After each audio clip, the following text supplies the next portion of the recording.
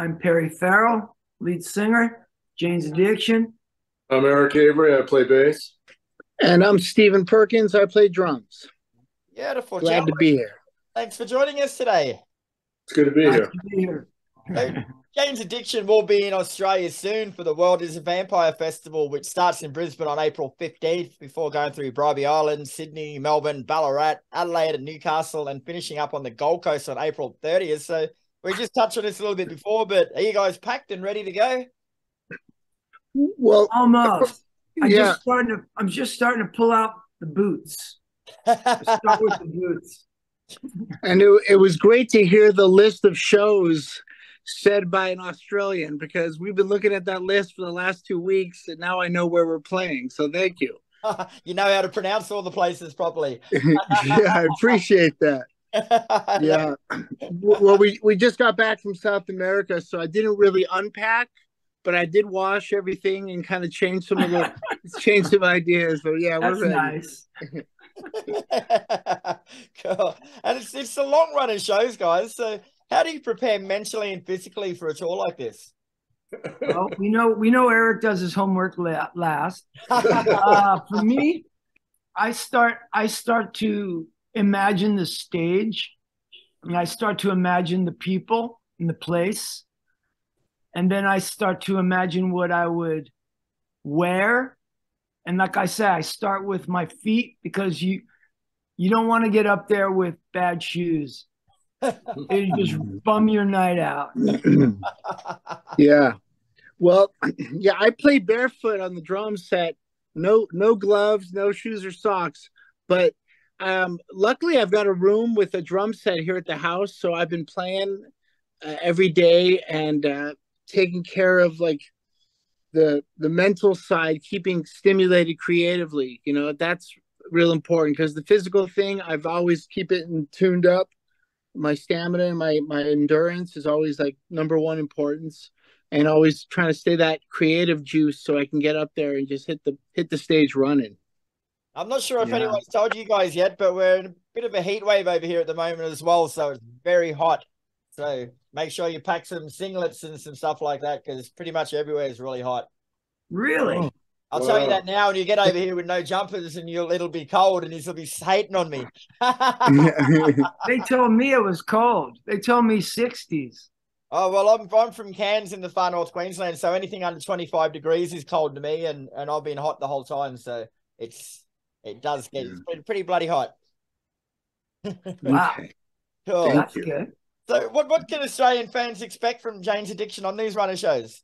They can expect 110% from the band, 100% output of energy. Any amount of energy that we have is left on the floor. And that's how it's been. That's how it was in South America. That's how it was all last fall.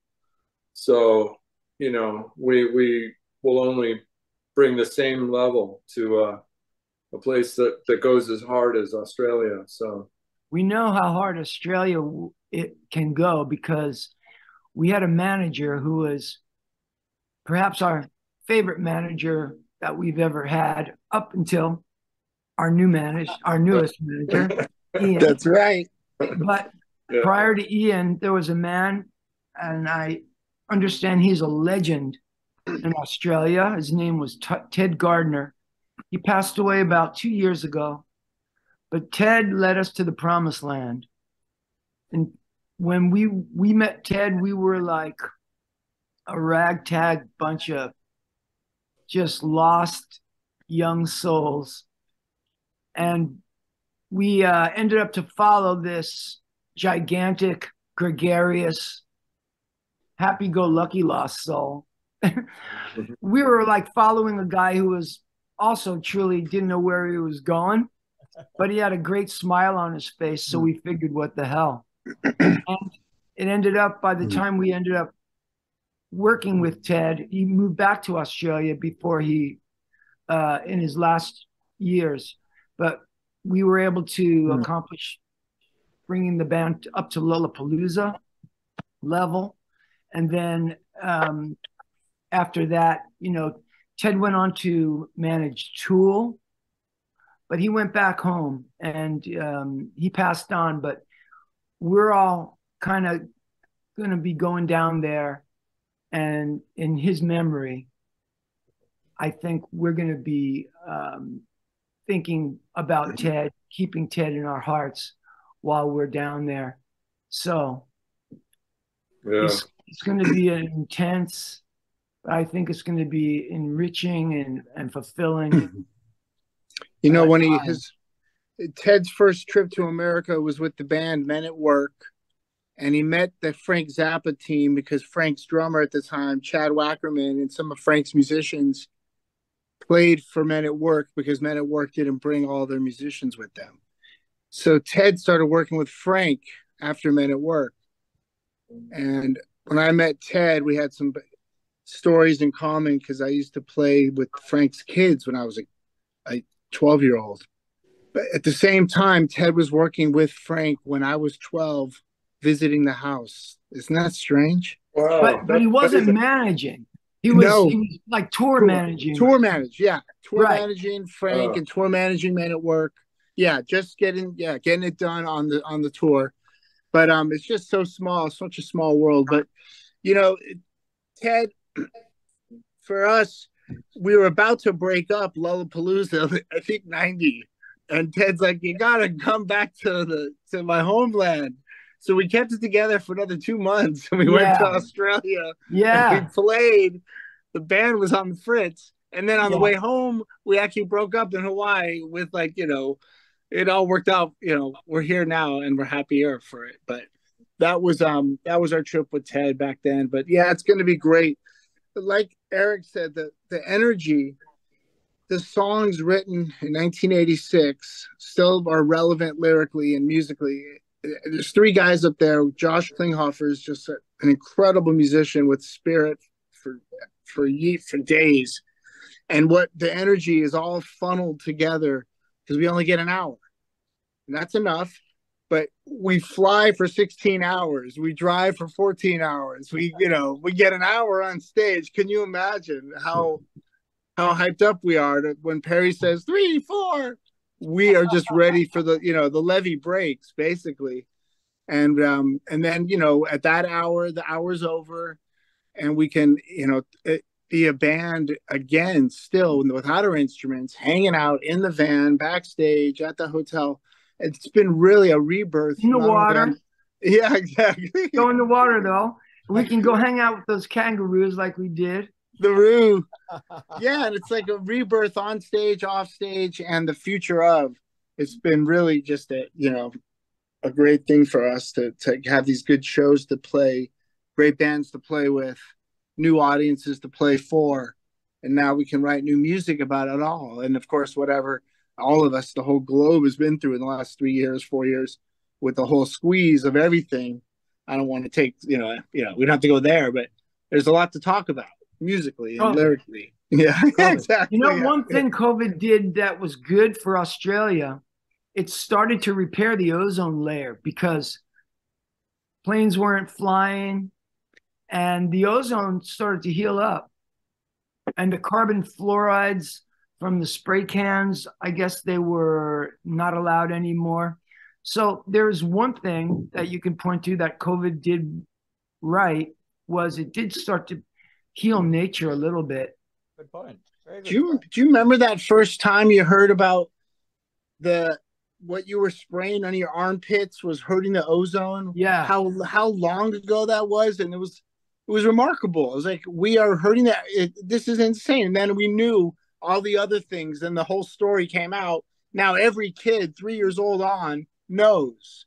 But back then, no one knew. A handful of people knew, and they kept feeding us, and we consumed it because we didn't know. But can you imagine all those little things we could have stopped years ago? But now we're on the right track. Yeah. Yeah. Very cool, guys. And the tour also features a traveling wrestling component as well. So you guys get into the wrestling much? Well, I was a wrestler in high school and college. That's it. My career ended there. Weren't enough chicks watching wrestling back then. Very true. Those outfits just aren't very conducive to perv, are they? Yeah. Some guys can get away. Some guys can get away with anything on stage. Yeah, that's true. But how do you think they're going to go together, like the live music and the wrestling? I think they'll go pretty well. It could. I don't know. Those wrestlers are not ours. Yeah. Yeah, that's not our show. That's Smashing Pumpkins show. Okay. Yeah. But it ought to be interesting. Yeah. But you know, one of my favorite music. Is it going to be an artist matchup, Chad, there where the bands wrestle each other? I wouldn't mind that. You've got the experience, mate. So you already one point up. But only full contact. Look out, it's been called. Eric's called it. Yeah, one of our favorite musicians from Los Angeles, Mike Watt, when he plays his bass, he calls it wrestling. He wrestles it. He wrestles with the bass. It'd be perfect. The tour also features Australian bands Amel and the Sniffers, Red Hook and Battlesnake. So do you guys know much about them? Yeah. Amel and the Sniffers, I saw them when they came here to LA with my son. They're good, and I really liked that song about the angels the video with the angels. I thought, all right, this she's gonna hit big, you know. We went down there and she was just as great as I had wished and hoped. The next thing you know, we're on a bill together. So I'm excited because, you know, it can get, when you're on the road, you're performing with a few groups, you become kind of like a summer camp, you know. But if your summer camp is full of people that you don't get along with, or you know, summer camp can be very long and arduous and boring and dull.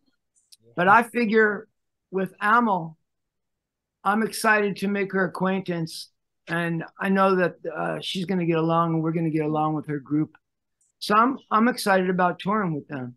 And we sort of touched on this a bit before, guys, and we won't go into too much detail because we're running out of time, but you guys have been going since the mid-'80s. So why do you think it's still as popular today as ever? Like, people are coming out to see this show because you guys are on it. Like, what do you put the enduring success of Jane's Addiction down to? Could it be my glowing skin? Distinct possibility.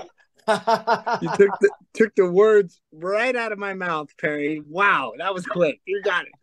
My moist ruby red lips. Yeah. No, I would probably say that from the very beginning, we wanted to be great, and we wouldn't accept anything less. We lived and breathed, ate music, and trying to be a great group. You know, when we were coming up, you know, we looked up to people like, you know, we got a chance to open for Iggy, the Ramones, members of Bauhaus, it was Love and Rockets. But we admired these people, you know, Lou Reed, David Bowie, list goes on and on, you know, Beatles, Stones, The Who, Jimi Hendrix, The Doors.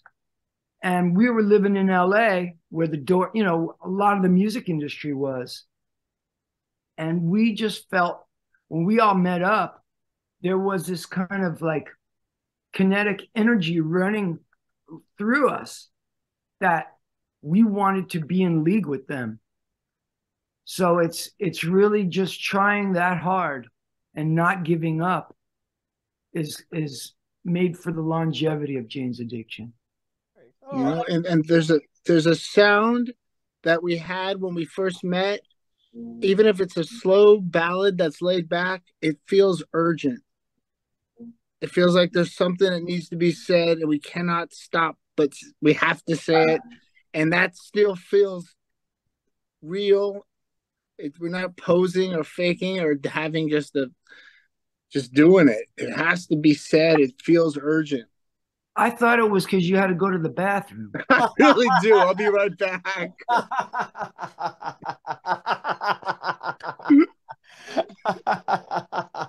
All right, guys. Well, thanks very much for your time today. It's been an absolute pleasure speaking with all of you.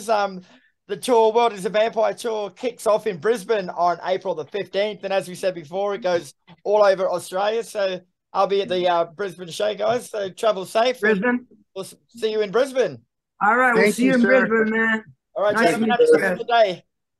Thanks, Good day. Chris.